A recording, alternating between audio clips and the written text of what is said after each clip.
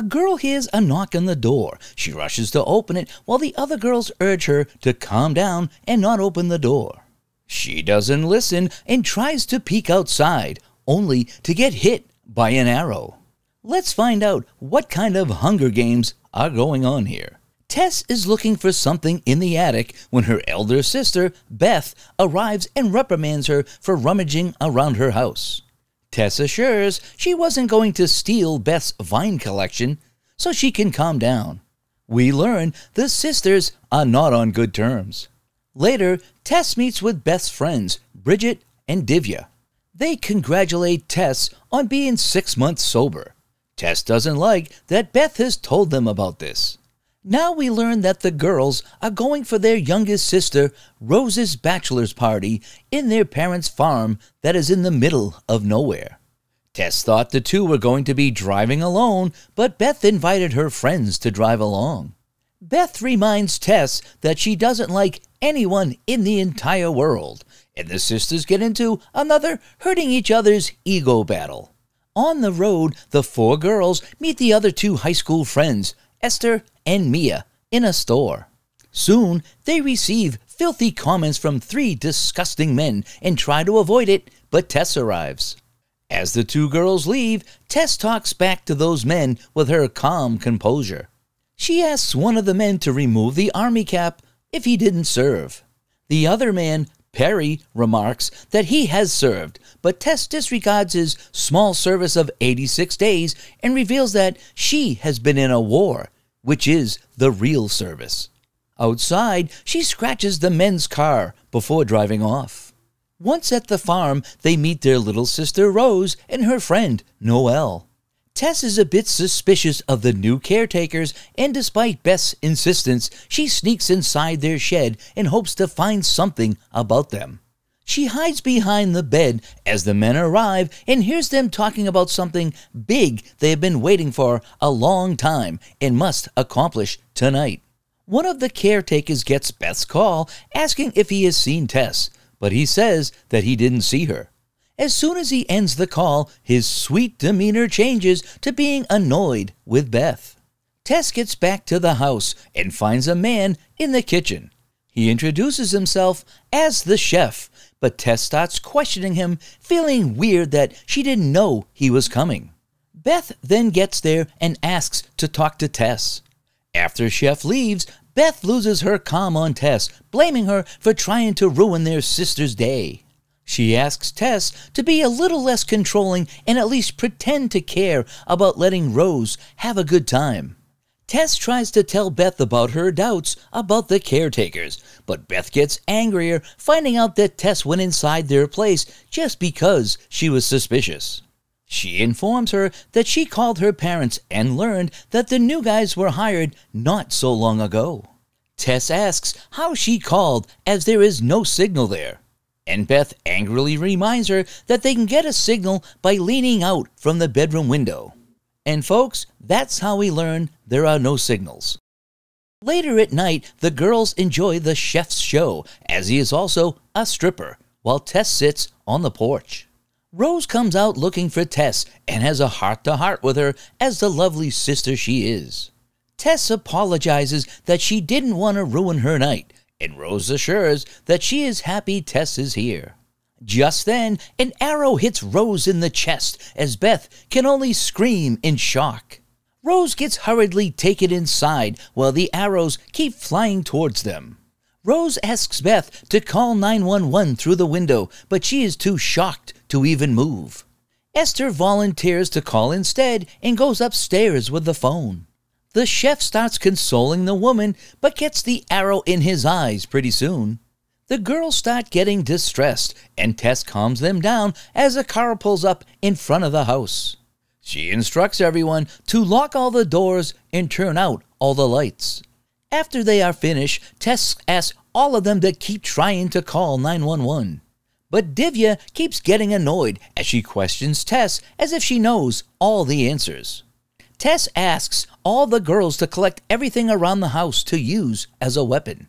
She looks out the window to find that a man is slashing their tires and asks Divya to lock the door behind her.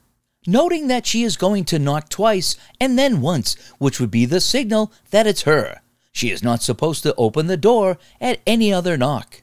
Tess gets outside and easily kills the guy who was slashing their car before getting back inside. In the house, the girls have collected all the sharp objects. She gives everyone a weapon and asks them to be ready to use it. Beth says that she is scared as she only wants to go back home to see her daughter. Tess assures her that she will see them again and apologizes for always fighting with her. But Beth says it's always her fault and they reconcile. Tess then goes upstairs to check on Esther, but finds her body in the window. Downstairs, she tells everyone about Esther and asks them to stay inside the house as they are safe there. Divya doesn't believe Tess and starts blaming her for Esther as she sent her upstairs knowing it was dangerous. Well, now I know who I want to get the next arrow. Everyone asks Divya to shut up, and Tess asks Divya to take the lead and tell them how they can survive as she has such a big mouth. Just then, a man from outside asks them how their party is going. Tess lies and says they have called the police, but the man reveals that he knows they don't have a signal. He gives them a chance to come outside and run off to safety so that his men can get inside and start looking for the thing they want. Otherwise, he assures them that he will make them suffer. The other girls think they should believe him, but Tess and Beth assure that there is nothing important inside the house. Tess believes that the man is tricking them into coming out. Beth screams that they don't have anything in the house, and the man suggests they open the door so the men can look around and make sure she is being honest.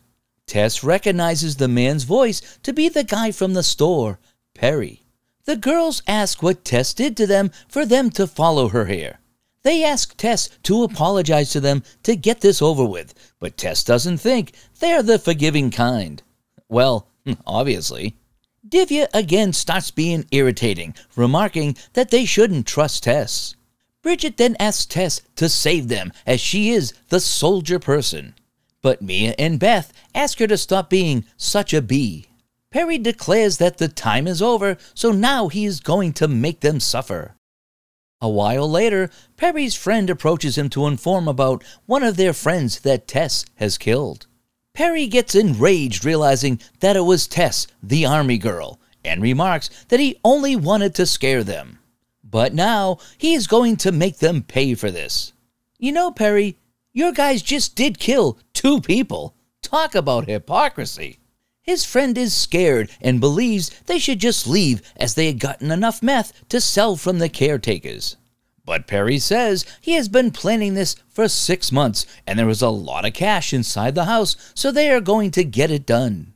Inside, Divya says they should all run out at once in hopes that some of them would survive, instead of waiting for the guys to get inside and kill them. Tess thinks it would work, but the other girls don't think they can run that far. Tess then says that one of them needs to run out to the caretaker's place where she has seen a landline phone. They must also distract the men outside as bait so that Tess can then run to the nearby shed where her father used to keep his gun. Mia volunteers to run as bait, remarking that she has run track in college. Everyone bids Mia a tearful goodbye, hoping that she survives. She takes the chef's sneakers and confesses that she had a crush on Tess for a long time, but never had the guts to ask her out. She gets out of the house and calls out to the men and runs off. She gets to the caretaker's place and tries to call 911, but the phone line doesn't work. Just then, another masked man gets there, but Mia uses an artifact to attack him repeatedly and runs off towards freedom. Tess also leaves for the shed after reminding Divya to only open the door for her. In the shed, she finds the caretakers tied up with plastic wrapped around their heads. One of them is still alive. Tess asks him what is going on. The caretaker reveals that those men found out about the money stacked in the house that they earned with the illegal product they have been selling. She unties him, remarking that he is going to help her save her friends. She goes to take the gun and finds the cupboard empty. The caretaker turns out to be a coward as he decides to run for it but gets killed midway by another masked man. The man blames Tess for killing his friend and asks her to run if she doesn't want to die. Tess says that she doesn't run and ends up killing him as well. She takes an axe to save her friends. Meanwhile, in the house, Divya hears a knock and stupidly rushes to open the door despite everyone reminding her about Tess's knock pattern. She still opens the door just wide enough to get hit by an arrow. Yes, about time.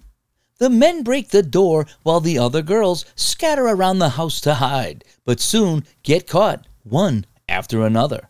Bridget begs Perry to spare them as she isn't the one who offended him, blaming everything on Tess. But Perry kills her first. He orders the other girls to stay quiet and instructs his two remaining men to keep an eye on them while he collects the money from the attic. Tess sneaks inside the house and signals Noelle, who starts teasing one of the guys as she finds a knife near her feet. She goes to her knees to tease him some more, and when Tess gives her the signal, she uses the knife on the man, just as Tess also attacks the other one. The two girls pounce on the man to finish him off, and Tess instructs the two to run away afterwards as she goes upstairs to deal with Perry. She tells him that this is the last one left, and Perry gives her a chance to escape and let him be. But Tess doesn't accept his offer, remarking that she wants to kill him instead. They get into a tough struggle, but Tess obviously overpowers and kills him.